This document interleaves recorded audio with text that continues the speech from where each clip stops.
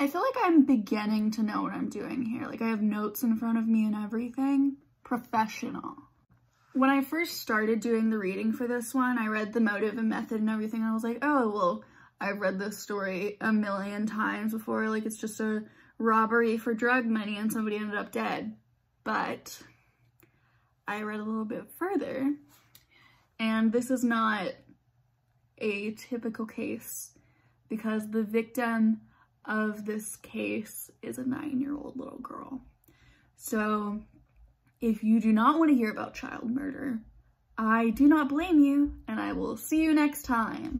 I'm warning you now, it's not an incredibly gory case, but it is a 9-year-old and that in itself is pretty rough. So if you're not comfortable with that, completely understandable. But if you are, let's get right into it. Now let me start off by introducing you to all of the people that I'm going to be talking about, okay? First of all, we've got 9-year-old sweet little girl, Autumn Wallace. In her testimony, Autumn's mother said that she wanted Autumn to be known as more than just the victim of this crime. So I'm going to tell you what her mom said about her in court, about the kind of person that she was. Autumn was a really good student. She had straight A's. She loved swimming and fishing, and she wanted to be an artist. So Autumn lives with her sister April, who is about 18 years old and has a little baby of her own, who obviously lives in the house with them, and Autumn and April's mother, Linda. So that's the household. But for a while, they had a 5th person living in the house who, I guess she would have been the 4th person because this is before the baby was born, but like whatever. She was also there is the point. And this person was named Maria de Rosio Alfaro. And she went by Rosie, so that's how I'm going to refer to her for the rest of the video. It's Rosie. So Rosie was living there because she was friends with April. They were about the same age. And at the time that she was staying over there, she was pregnant and had nowhere else to go. Rosie had a tough life, a rough go of it, okay? She started using drugs. And when I say drugs, I'm not talking about like pot. I'm talking about cocaine and I want to say meth? Like serious, scary drugs at 12. And once she starts doing drugs, everything kind of goes downhill from there. She is working as a sex worker. And most of the details I'm going to give you about her life are testimony, pulled from testimony of her friends. So she would sleep with drug dealers in exchange for drugs.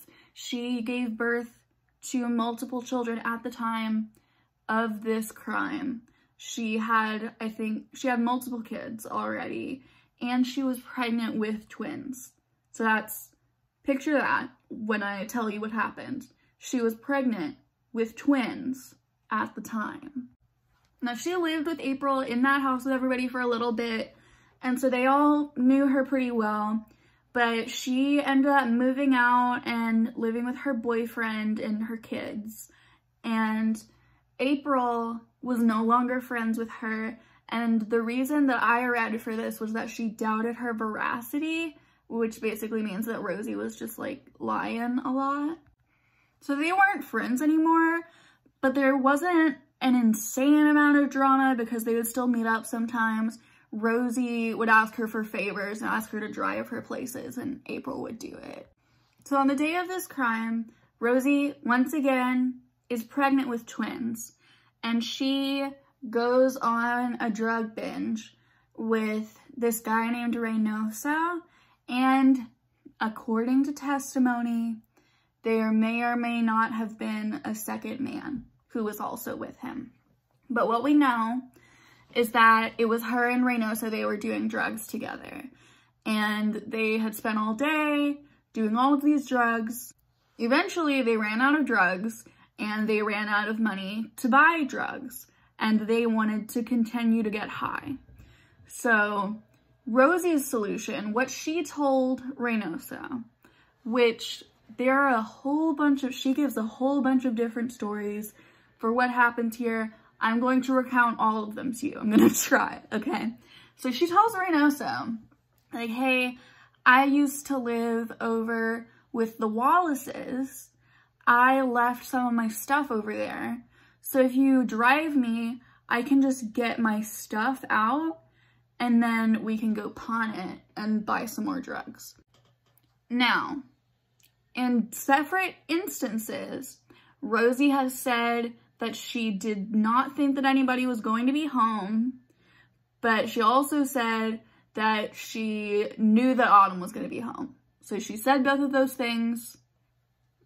Believe what you want. And by the way, she's had a baby with her this whole time while she was doing all these drugs. So they drive over to the Wallace home and she hands her baby off to Reynoso and she's like, wait here, I am going to go get the stuff. Now that's one of the stories. Okay, in another story, the story in which there is this mysterious second man who is referred to as Beto, B-E-D-O, she says Beto went in with her, threatened her to kill Autumn. Now, when they get to the house, Autumn is home alone. She's making paper dolls because she's a 9-year-old girl. So Rosie comes to the door, says hi to Autumn, and asks if she can use her bathroom, which is super weird. Like, why would somebody drive to your house just to use your bathroom? But, you know, Autumn is 9, and she knows Rosie. Rosie used to live here. Rosie's over dropping by all the time, you know? So she's like, sure, come in. Doesn't think twice about it, okay? And Rosie comes in, and Rosie asks her, she's like, hey, Autumn, will you come in the bathroom with me? And she's like, yeah. And she pulls out an eyelash curler. And she's like, hey, could you clean this eyelash curler for me? And so Autumn starts cleaning it. And while she's looking away at the eyelash curler, Rosie begins to stab her. Autumn is stabbed 57 times. And what Rosie will tell you is that she only stabbed her the first few times. And this Beto man, who was in the house with her, did all the rest of the stabbing. But what the evidence will tell you, okay, there was blood, Autumn's blood, found on Rosie's shoe. Shoe prints found in the house that are consistent with Rosie's shoes. And Rosie's fingerprints found in the blood. There is no evidence of anyone being in that home who was not a member of the Wallace family or Rosie. And if you ask Rosie, she'll tell you, depending on the day, that either she was threatened to do it by this Beto character who has never been identified, nobody knows who he is, she won't give any more details about him, no description, no nothing. Or she'll say, oh, I had to kill her because she saw me taking all this stuff and she knew that it wasn't mine. Because obviously the stuff wasn't hers. So Rosie ends up taking a whole lot of things out of the house, and the value of all of those things put together is about $250 to $300 when she pawns them at the pawn shop. So that's like if you murdered a child in order to pawn their Nintendo Switch, like even less than that. Now there is some confusion over which knife was used to kill Autumn. Were there multiple knives? Did she take the knife? Because she says that she took the knife with her when she left. But there was a paring knife found right next to Autumn's body. But also, the Wallace family testified that there was a 12-inch boning knife that was missing from the property. So Rosie kills Autumn, takes all this stuff, and leaves. And then Autumn's older sister, April, comes home and sees that the house is a wreck. And it looks like somebody has been in there and trashed the place and robbed the place. And she's calling for Autumn, and Autumn's not answering.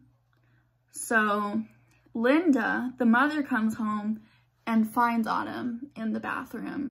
And Linda is obviously, understandably traumatized. This murder happened in 1990, but even in recent statements, she is just devastated and wants the person who killed her daughter to die for it, which obviously it's something that you never get over.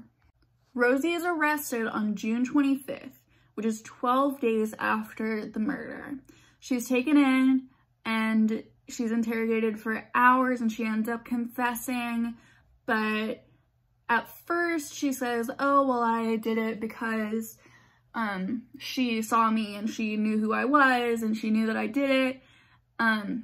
But then after she got a defense attorney, she started mentioning this Beto character. And, oh, he's the one who did most of the stabbings. And, like, I only stabbed her a few times, which, like, if a 9-year-old dies of stab wounds and you stabbed her the first few times, like, you did it. Like, you might not be the only person who did it, but you definitely did it. Now, as I mentioned multiple times before, she was pregnant with twins. She gave birth while she was incarcerated. And she ultimately was sentenced to death. Now, it says that she was the first woman sentenced to death in Orange County, California. And I don't know if that's ever, or if that's just since after the death penalty was reinstated in 1978. California is one of those states that has the death penalty technically, but basically never uses it. They haven't executed anybody in the past decade. Now, as death penalty convicted people do, Rosie went through years and years and decades of appealing. And in 2014, her death sentence was overturned, but then in 2017, her death sentence was reinstated.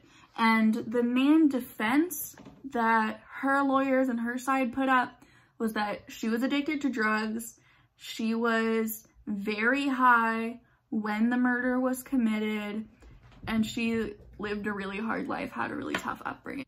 So on one hand, there's the fact that she is a Latina woman who grew up in a very bad situation, started doing drugs at 12, had multiple children that she was not economically able to take care of. And on the other hand, she stabbed a 9-year-old 57 times. And that's really hard to get past. Autumn's mom is obviously not forgiving about it, wants the death penalty, and Sylvia, Rosie's mom, basically got on the stand at penalty and said, I know that she did something really awful, but please don't kill my kid. And please don't kill my kid is a really hard thing to argue with. So yeah, that's the case. If Autumn had lived, she would be 39 years old today, and her classmate on findagrave.com says that Autumn was a warm, happy, kind, loving little girl. She was a little baby artist making paper dolls, and she is the important person in this case. Our next video is going to be about Elias Abuelazam. He killed 5 people from 2009 to 2010 in Michigan, Virginia, and Ohio. So let's find out what that's about. See you then.